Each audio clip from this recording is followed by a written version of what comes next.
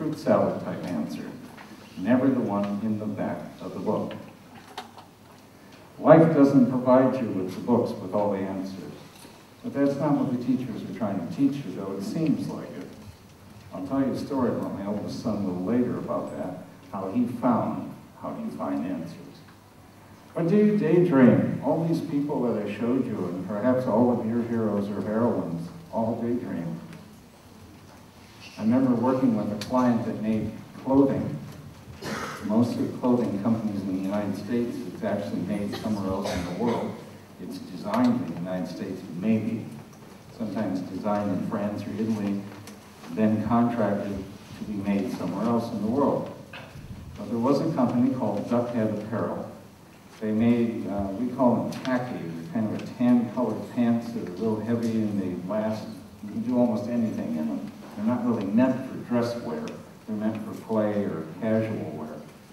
But they also made shirts, they made slacks, they made shorts, they made lots of things when I worked with them.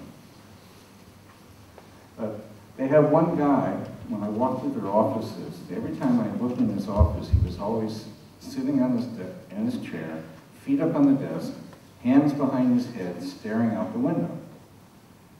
And I asked the CEO of the company, I said, I'm not sure what's going on. He obviously is a good employee, he wouldn't have that beautiful office, but what is he doing? He says, oh, we don't worry about him. He invented half of our products. When he's staring out his window, he may be thinking about the next product that will make millions of dollars.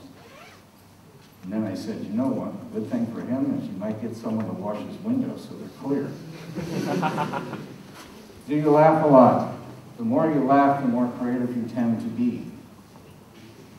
It is good to be serious. There are things to be serious about. You no doubt have things in your lives that are things you need to be serious about. But life itself deserves more laughter. And laughter will give you creativity faster than anything else. Do you imagine things? Are you thinking of machines or processes or boys thinking about girls and girls thinking about boys? That kind of imagination too. Do you ask a lot of questions? In my country, by the age of 4, children are basically taught not to ask that many questions because they keep asking this one, why? Why? Why? Why? Why? And then when they're teenagers, when they ask for the use of the car, they go, why not? When you were 5 years old, try to think back to them. Could you draw? If that was the case, raise your hand. Either hand. Could you draw when you were 5 years old or younger? Oh, come on. All right. Could you sing? I'm not saying recordable, sell record kind of singing. Did you dance or did you dance? Then my next question is, many of you stopped by the age of 9.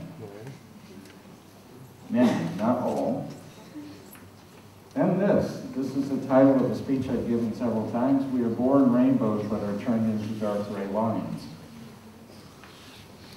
Before we start school, we play with crayons like that, as pieces of color. We don't think about them being wax. They're color, and if they're good quality, or it could be pastel on chalks. But once we enter school, we're taught to use crayons like those other things, like pencils with the wrappers on them. My art teacher, the first time we were in class,